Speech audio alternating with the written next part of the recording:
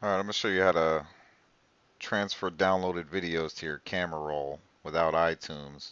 You're going to have to be jailbroken, and you're going to have a couple apps, iFile here and Safari Downloader. You need those two. At least Safari Downloader. iFile you definitely want to surf through to find files. Here's my videos. We're going to add a video to this camera roll without iTunes.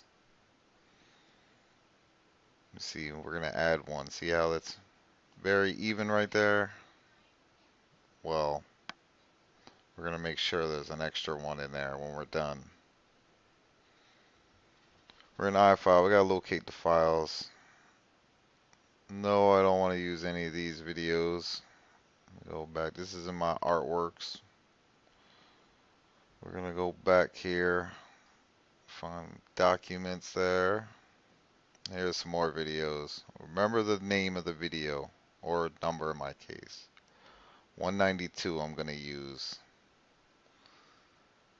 So I'm going to tap 192, Safari Downloader.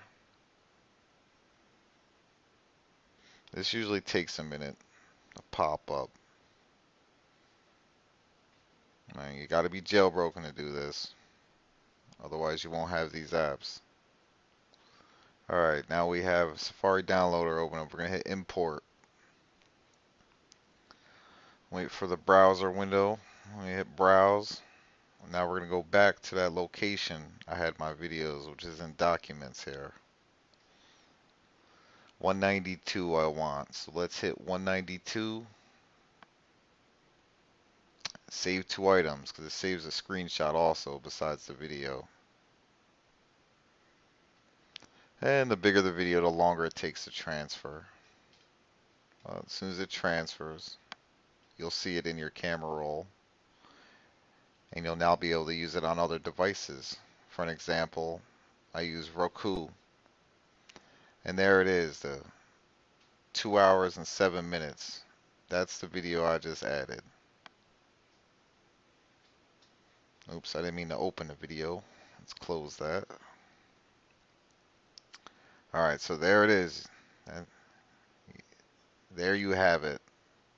That's how you add a video, a downloaded video, to your camera roll without iTunes. Very simple as long as you're jailbroken. So enjoy.